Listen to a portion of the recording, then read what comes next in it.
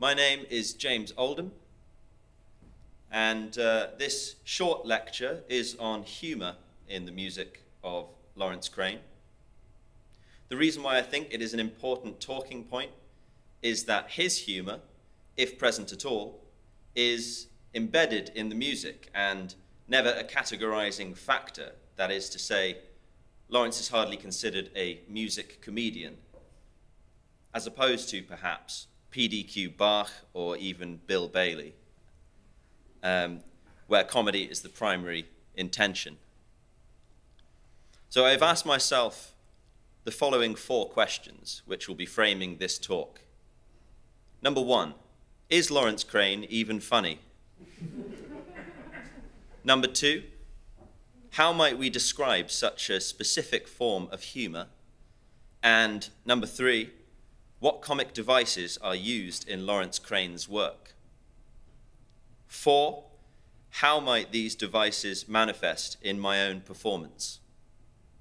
So, question 1, is Laurence Crane even funny? Yes. Yes, he is. He is very funny. Humour is subjective. A consideration is how much knowing Laurence's sense of humour has an impact on the reception of his work. Am I amused by his music because I know how funny he is in conversation? The subjectivity of humour comes in 2 forms here. 1, whether we find the humour funny or not, the reception. And 2, whether we agree on the existence of humour at all, the intention. The latter here may also apply to whether Laurence has intended the work to be funny or not. In some cases, the music is quite blatantly funny. Can we have example 1, please?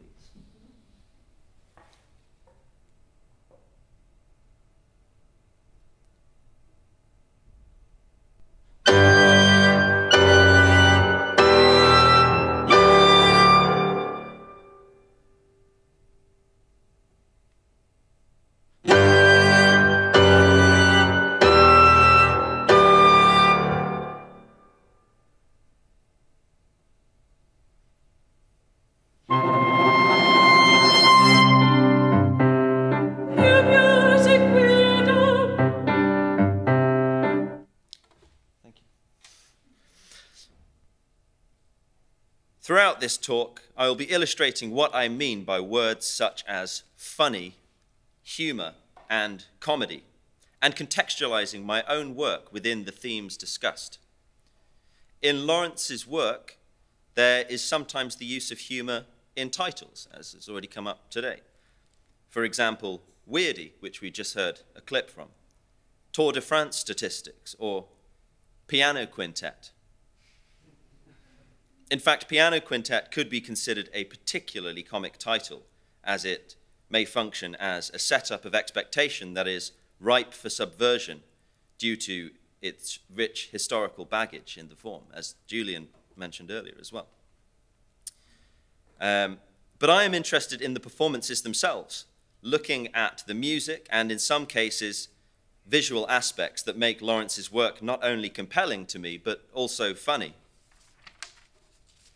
So question 2, how might we describe such a specific form of humour?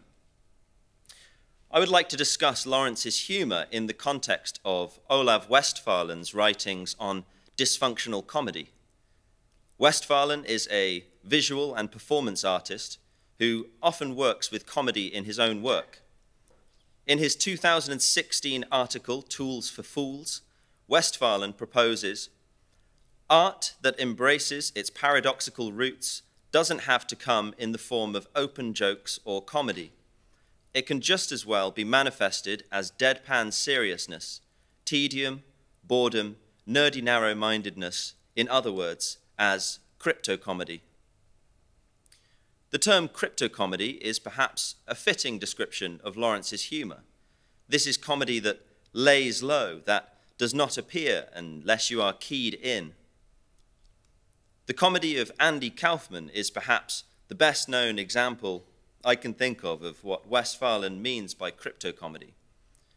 In 1980, Kaufman went on Letterman, and where celebrities typically go to promote their latest project and give an insight into their glamorous lives. But this format was derailed when a disheveled Kaufman had nothing to promote and even asked the audience not to laugh at him. This combination allowed for comedy to emerge from the confusing and non-comic context he had set up. Most of the laughs came from the keyed-in audience who were looking for laughs in the performance of a known comic. Crypto-comedy, as a form of dysfunctional comedy, is a subversion of subversion, where jokes and comic structures are not there. We can think of it as humor without humor. And in Lawrence's case, we can interpret it as functional music without function. Laurence uses found musical objects such as scales and chords, which are often loaded with their own suggestions of voice leadings and tensions to be released. Laurence will often take simple fragments which might be layered on top of one another, interrupted with unexpected pauses, or repeated an unexpected number of times. These subversions or incongruities are less laugh-out-loud funny and more a type of absurdity. But this absurdity is a part of Lawrence's signature sound. It's what David Huron describes as weirdness, where the recognizable becomes distinct through the composer's own compositional treatment of the found material. These kinds of weird or absurd subversions can be found in my recent work, Duration, Duration, and. Can we have example number 2, please?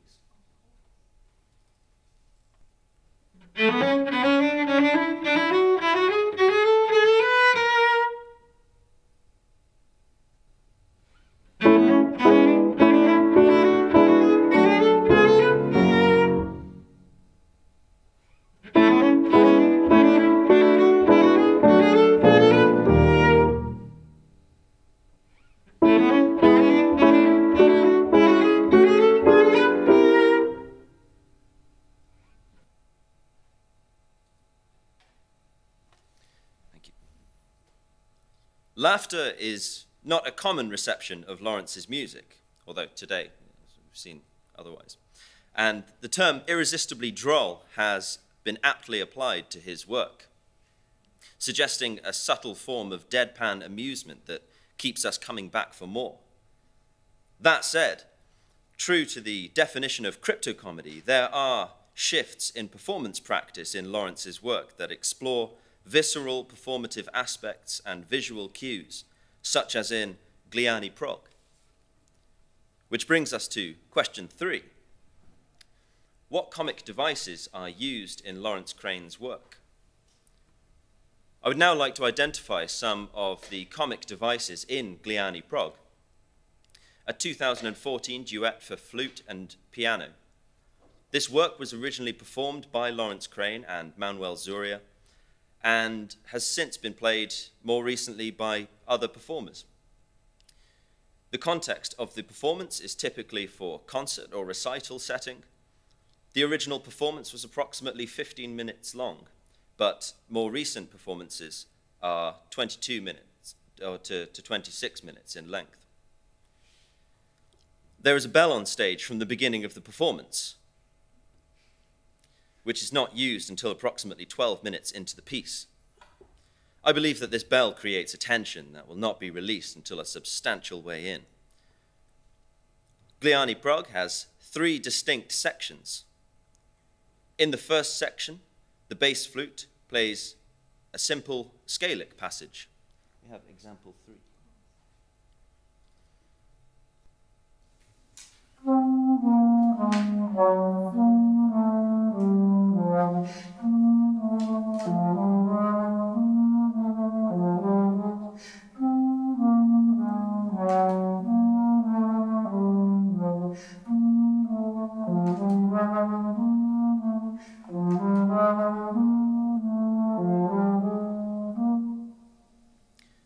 and the piano plays slow, tolling chords.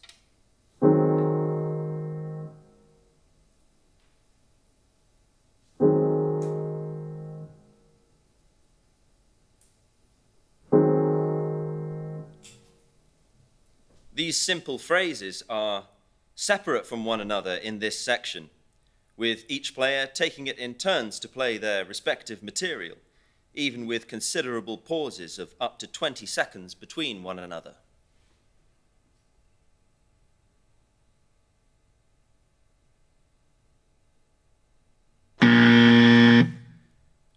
There is a lot of development within this section, but within very narrow parameters.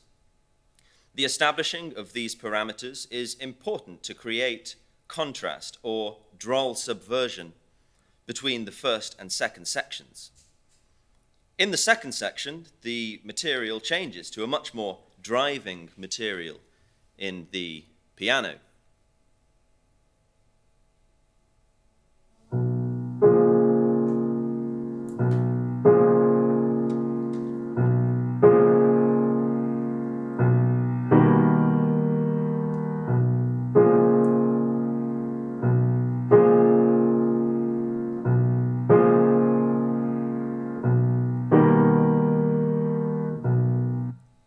An idiosyncratic chord, marked triumphant in the score, and short arpeggiated gestures in the flute, which will return in the final section. The contrast between the first and second sections are then upstaged with a significant gear shift into the third section,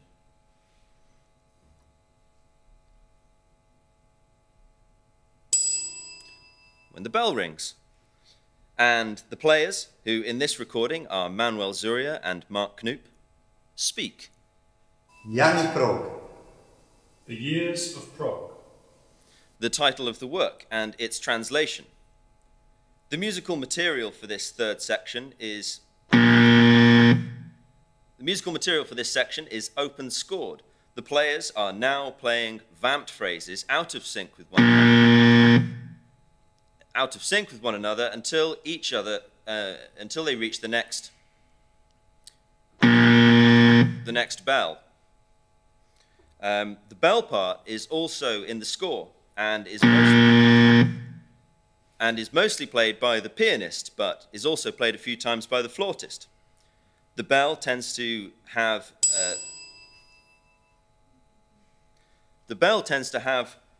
the effect of switching the parts around. The piano's line is now being played by the flute, and vice versa. The odds are inevitably stacked against the flautist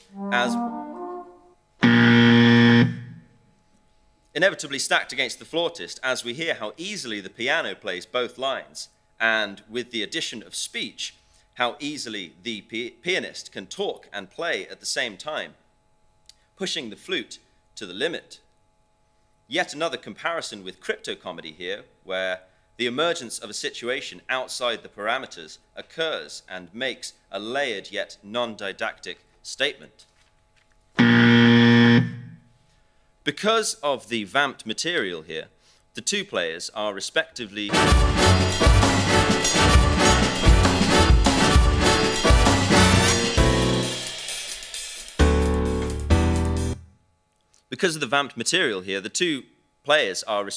unaware that they will be interrupted, despite knowing approximately when. The performer-led indeterminacy for this section, unlike the first and second sections,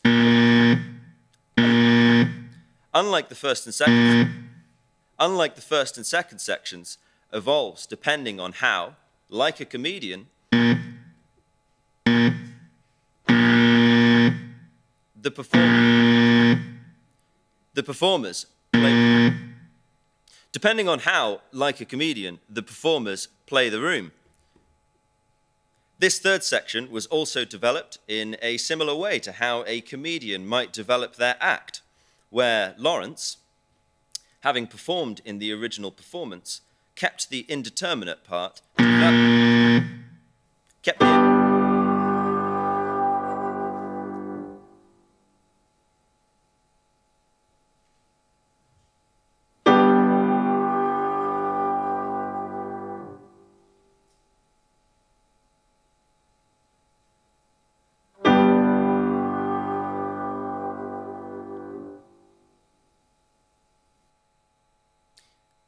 Thank you.